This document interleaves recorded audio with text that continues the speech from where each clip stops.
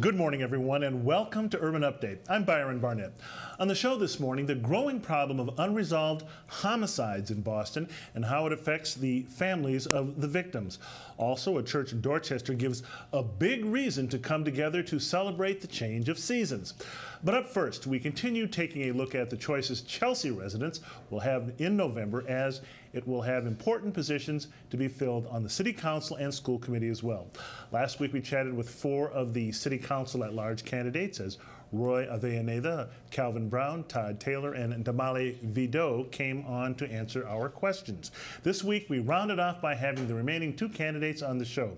As we did last week, we'll start off in alphabetical order, and the first is incumbent Leo Robinson. Leo, welcome to Urban Update. Thanks for coming in. Leo, you are running for your 16th term. You've been on the council 15 terms, 30 years there, and you were also the current president of the City Council, are you not? Leo, let's start. Why are you running again for the 16th time here? Well, first of all, I'm born and raised in Chelsea. I'm a family man. We own a house in Chelsea. I'm a United States Army veteran.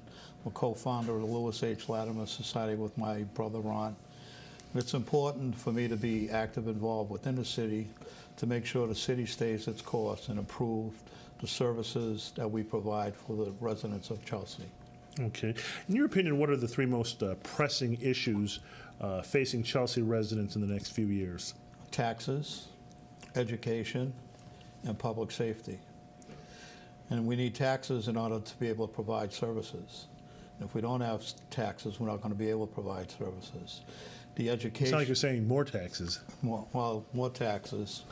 You know, we're all going to be hit with a major increase in taxes because of the proximity to Boston, what the property values have escalated to. You know, some people have been able to cash in and get a nice piece of change for their property, but people like myself and other residents who are going to be living there for the rest of our lives, it kind of hurts us in regards to the taxes that we're paying. And the other issue you mentioned was? Education. Education. Education in Chelsea is very important. Right now, the school system, we're up to about 6,000 children in the school system. And last January, we had an increase of 1,000 students coming into the Chelsea school system, which we had to provide for with no assistance from the state. So therefore, the city had to come up with some money to be able to provide those students with an education. What makes you a good representative for the residents of Chelsea? I'm a man about town. I participate in all community events.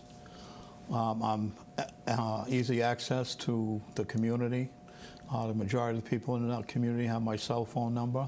They're able to reach out to me, and they see me walking around Chelsea, all the different neighborhoods from different times during the week. What are you planning to do to make City Hall more proactive in providing city services and maintenance? Well, I think City Hall does a pretty good job in providing services, and I think the City Council's job is to make sure that we're able to provide the necessary tools to the for city services so that they're adequately being able to provide those services, such as rubbish collection, cleaning our streets, doing road work, and making our city presentable overall to the community. Okay. And can you share any specific initiatives that you yourself plan on spearheading? This coming year, I'm going to spearhead the master plan, which I think we need a very mix in regards to the master plan that fits into our community. We haven't done a master plan since 1971. I think it's a time for us to take a look at that and how we can improve our community by having a mixed master plan. Now, with all the new developments going on in the city, you've got the Silver Line is going to be coming through. Rents and housing are always an issue. What is your take on this and how you plan to approach these issues? Dealing with the rents and the housing issue, it's actually a statewide issue that we need to engage our state representatives and our state senators to find a mechanism of how we can control some of the development that's taken place in a lot of communities, not just in our community, where we seem to be looking for tax revenue, and we're looking to take big developments and not really get a lot of turn for the city itself in regards to providing necessary housing for people who want to stay in the community. Okay. Now, the city, as you know, has such an enormous Latino population. Should the city do more to diversify its own workforce? Well, when you're talking about diversity, they're talking about you, when they're talking about me, and they're talking about other people who don't look like Latinos. I think it's important that everybody in our community is represented, and not just one segment of the community. It's very important that we all work collectively together to improve our community. Any specific ideas, or how do you go about doing that? Well, actually, this coming Thursday night, I'm holding a Respect and Unity gathering at the Dockside Restaurant and inviting all candidates and supporters to participate, and it's open to the public.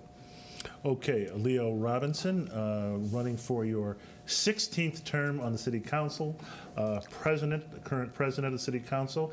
Thanks for coming in, and good luck in November. And thank you. All right. Well, when we come back, Chelsea City Councilor candidate Deborah Washington, right here on Urban Update.